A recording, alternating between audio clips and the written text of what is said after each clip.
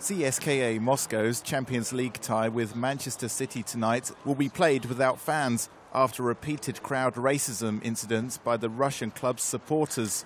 European football governing body UEFA ruled that CSKA Moscow must play their next 3 home European games at the Khmiki Arena behind closed doors. In October last year, CSKA Moscow was punished following racist chanting by Russian fans at City's midfielder Yaya Toure.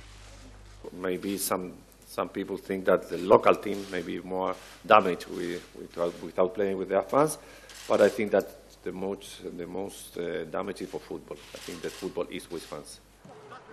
City have managed only 1 point from their opening 2 Champions League games and need to beat bottom-placed CSKA to keep in touch with Bayern Munich and Roma in Group E, or they will face elimination from the competition. Racism continues to plague Russian football, making it a big concern for many teams ahead of the 2018 World Cup in Russia.